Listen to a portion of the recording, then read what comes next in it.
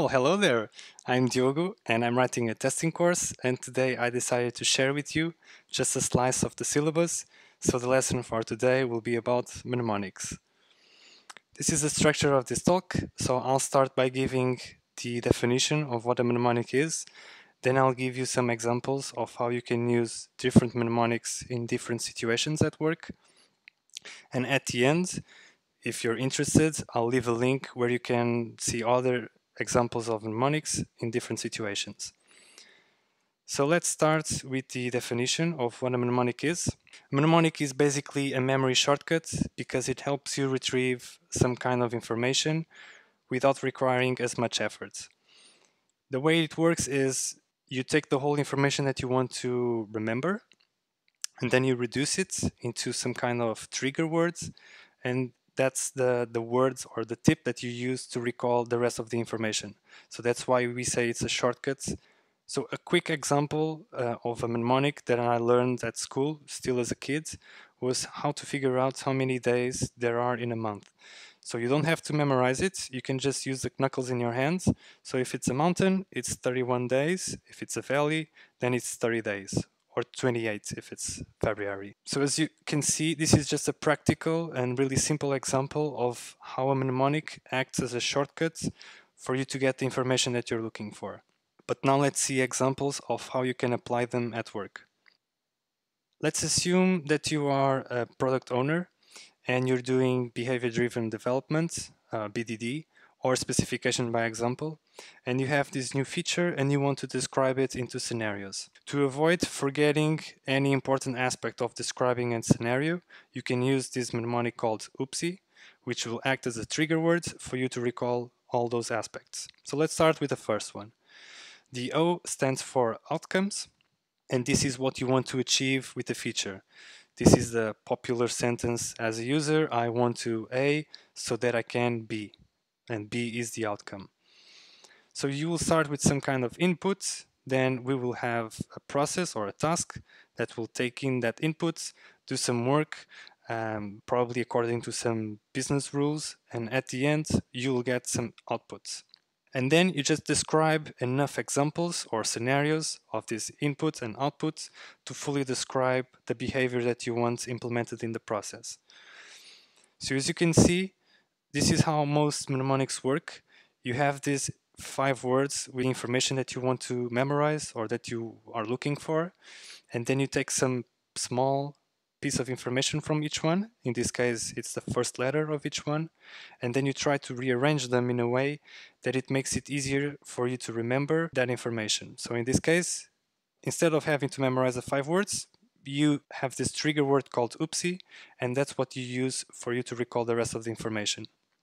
If you have a really bad memory, like I do, then you don't even have to memorize the other 5 words, because you can just use this mnemonic as the keyword for your search. So now let's say that you have this information stored in your notes in a digital format. You can now use this oopsie keyword to exactly find the information that you're looking for, and you have that whole information written down in your notes. So this is just 2 ways that you can use a mnemonic. One is to get the rest of the information and you have to memorize it. The other is to use it as a keyword to access in another kind of resource. So now let's see how a different role, in this case a developer, can use a different mnemonic. So let's say that as a developer you receive the scenario of the feature that you want to implement, and while you do it you want to make sure that your system can handle errors. So a mnemonic that is useful in that situation is the trigger word failure. Once again, each letter will be the initial of a different word. This mnemonic is slightly different because each word will then trigger a few questions important to think about when you want to deal with errors. So let's proceed with the example.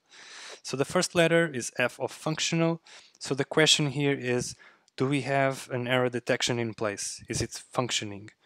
Also, if the users find some unexpected behavior, can they report that as an error?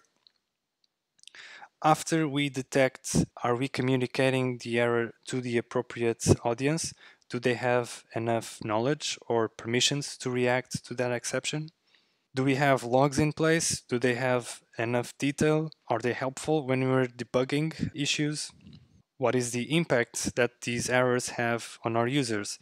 Does the system fail as soon as possible, or is only after the user did a big chunk of work that the system is going to fail and they're going to lose the whole work?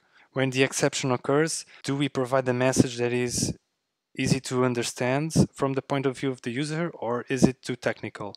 Do we give the user the option to recover from that error?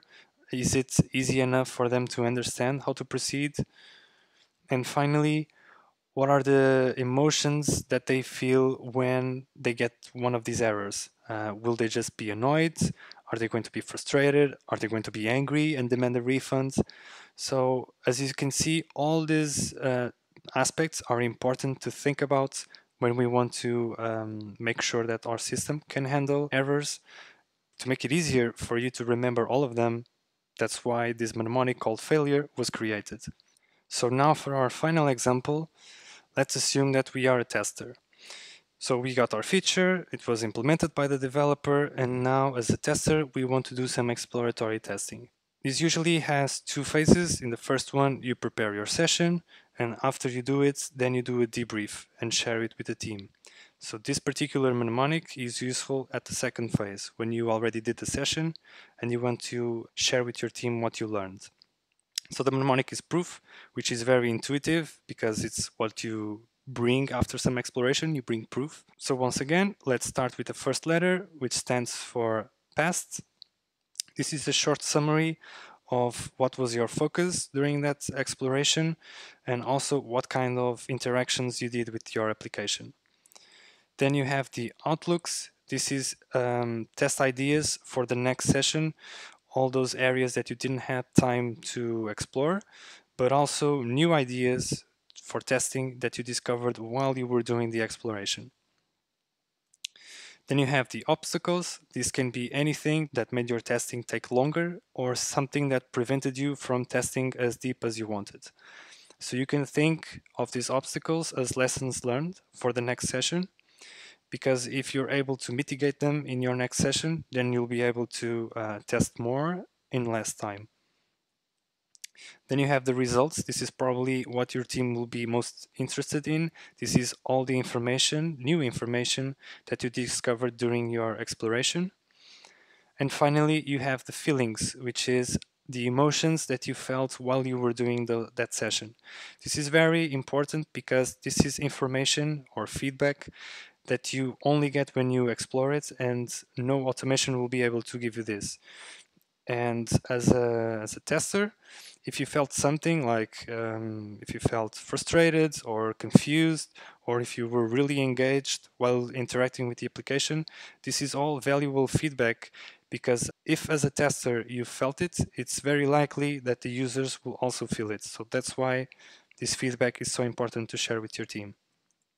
So that's it. We saw how we can use three different mnemonics in three different situations of different roles in your team: product owner, developer, and the tester. There are also, of course, more mnemonics that you can learn about. This is just a short list of all the most popular mnemonics that there are. And another thing that I would like to highlight is someone had to create these mnemonics. They didn't exist. So this is just to let you know that you're free to create your own mnemonics, maybe even adapt one of these to something that is easier for you to recall, because that's the goal of a mnemonic. It's for you to retrieve some information from your memory with less effort. So feel free to adapt them or create your own. Think about in your work routine if there is any information that you need to recall constantly or something that you keep forgetting. That might be a good candidate for you to create your own mnemonic. So that's all that I had to share with you. Just to recap, we started with the definition of a mnemonic. Then I gave you a few examples of how different roles in your team can use mnemonics in different situations. And if you got interested and you want to learn more, like if you want to know in detail how those mnemonics in the previous slides work, then you can go to this website, diogonunes.com/testing. You'll see all those mnemonics listed there together with their authors and how you can use them. So thanks for listening. And once again, if you want to learn more about testing, you can go to that link. And if you have any questions or if you have any feedback that you would like to share with me, I'm available at Twitter. So just tweet me there. Thanks for listening.